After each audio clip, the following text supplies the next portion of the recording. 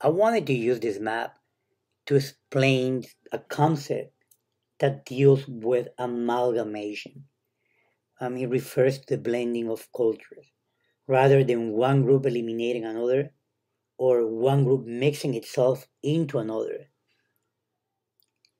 I'm going to use this short video clip where Reverend David Braden is explaining about the definition of hybridity and how two religions they come together in the case of the Virgin of Guadalupe that I'm going to talk about later.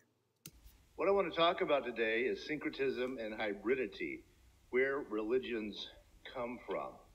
Now, the first thing I want to put in your mind, and it is in your handout, is what's the difference between syncretism, which a lot of people see as a positive, although some don't, and cultural appropriation.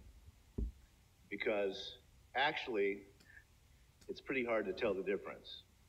And so I want you to think, because I don't have the answer, that's for sure, what's the difference and when does it happen? So syncretism is basically when something gets folded into a religion over time and becomes part of that religion that wasn't before. Easter in Christianity, for example, is a perfect example. It's a pagan holiday that slowly became a Christian one. Christmas, yeah. So when is it syncretism and when is it cultural appropriation? Right now, every year in UU circles, we have a big fight over the Day of the Dead. The Day of the Dead, some of you know I've been traveling in Mexico for 30 years and used to teach in central Mexico.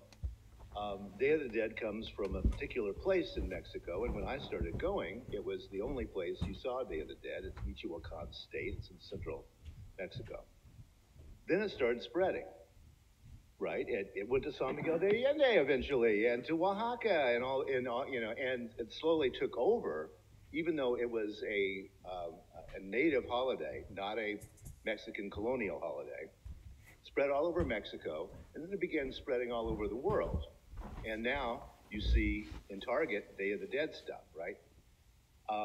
That's kind of amazing, but you also see it in Europe. It's not just because of Latinx migration into the U.S., it's because people like it.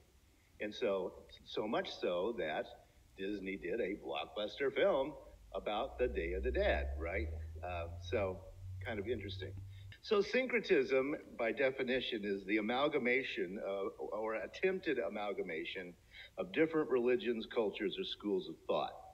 But it's about how religions blend together. And again, the best way of thinking about this is the Christian holidays, but it actually gets much more complicated than that, as I hope I can show you today. Let's start with religion.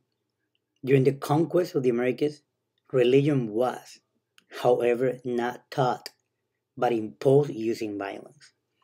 For the indigenous, it was a matter of survival to embrace the Catholic religion, so they started incorporating elements of Christianity into their traditional belief, creating a new syncretic system.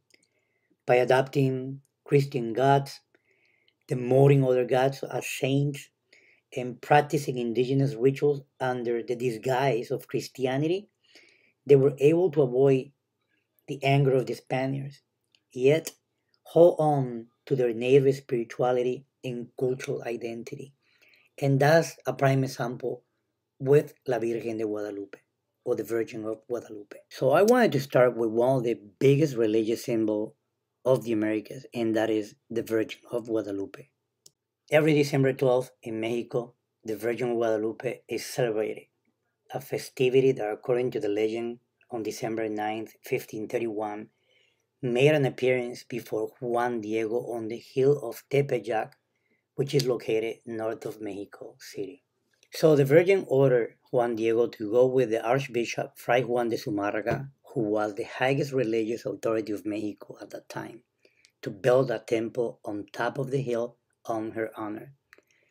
The friar did not believe in his words and asked for proof. So Diego goes back to the hill of Tepeyac And the Virgin tells him to take roses on his tilma. It is a type of indigenous clothing garment. In Spanish, is a poncho.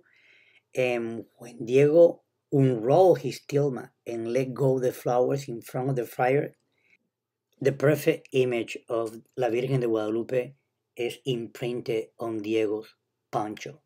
Immediately, Fray Zumárraga accepted this image as a message of God, and he built the basilica on top of the hill of Tepeyac on behalf of the Virgin of Guadalupe. So before the arrival of the Spaniards, there was a shrine dedicated to a female Aztec earth deity called Tonantzin. And Tonantzin in Nahua means our sacred mother. And she's very connected symbolically to fertility and earth.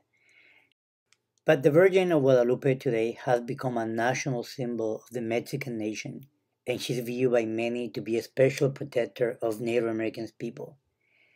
I wanted to think that in the minds of many people living within and outside of Mexico, the Virgin of Guadalupe and the ancient Tonantzin are one and the same.